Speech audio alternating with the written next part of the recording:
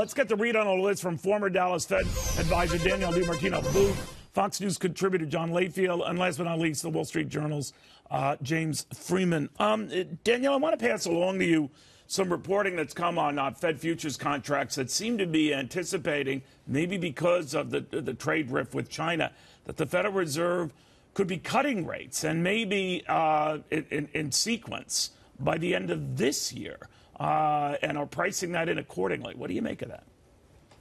Well, you know, it was interesting because on a few days ago, which seems like a lifetime ago, when the market was down over 600 points, the market actually started to price in the chance of 3 rate hikes in 2019. Neil, I can't tell you how big of a shift this is compared to where we were even, let's say, just 6 months ago.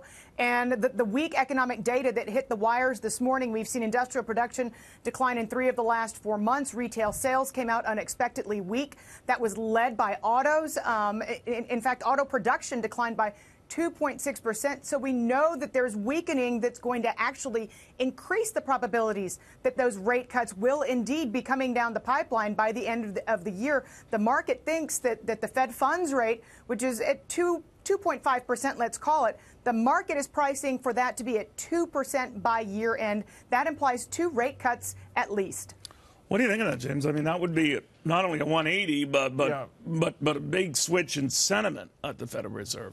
Yeah, it seems a little premature to me. Absolutely. I mean, yes, we've got some soft April data. I think still that could change on a dime with one strong report. Yeah, and obviously the first quarter was pretty good, underlying some weakness in that first quarter report too. But overall, you have certainly still a very healthy labor market. Companies looking to hire. We'd like them to be investing more. I think they would be when this trade fight is resolved. But I think rate cutting, probably a little early to think about that. You know, John Layfield, it is interesting that the president, obviously, we know, closely monitors the markets. And I'm wondering, without making about China on this, by doing what he did with the European Union and Japan, namely delaying auto tariffs for at least another 6 months, was he following markets? Does he get concerned that, wait a minute, I didn't anticipate this kind of response to tough talk on trade? Or what's your view?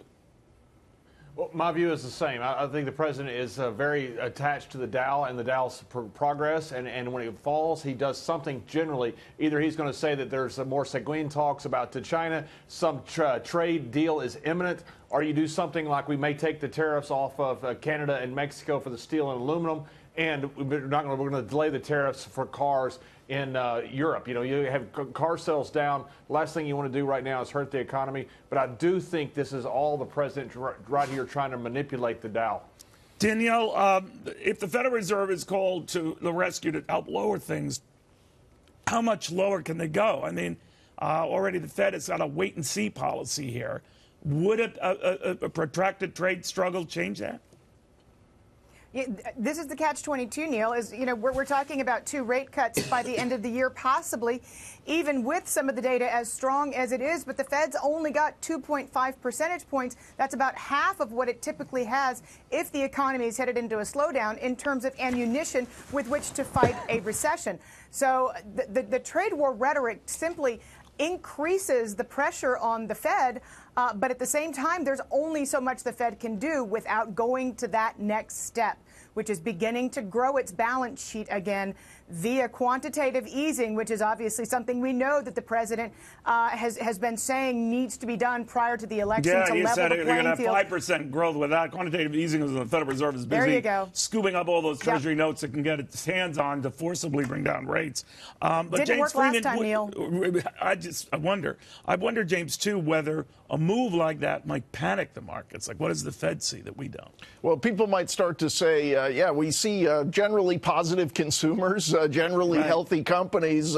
What is it that's got people panicked? I would say, look, that if this is true, that we're not going to have those new auto tariffs, if this is true that maybe we're headed toward taking the steel and aluminum tariffs off Mexico and Canada, this is all good news. And you get these trade fights resolved, you don't need to worry about getting the Fed to juice the economy. Investors and consumers take care of that on their own. Real quickly, John Layfield, I know my producers are killing me on this, as they should. But do you get a sense that every time there's been a China-U.S. trade dip in the markets where it looks like things are turning south and don't look promising, but you've been richly rewarded for buying on that dip. Maybe not right away, but I think it's happened 7 times now over the course of a little more than a year since we've been dealing with this. Is that still a good rule of thumb, or is it a risky rule of thumb? What do you think? I think it works until it doesn't. I know that it's an oversimplification of it, I but like that. at some point, the president's going to cry wolf one too many times, and people aren't going to buy it. We're getting more entrenched into this trade war with China, and when the president starts talking about Fed cuts, that emboldens China even more. I think both sides have overestimated their position.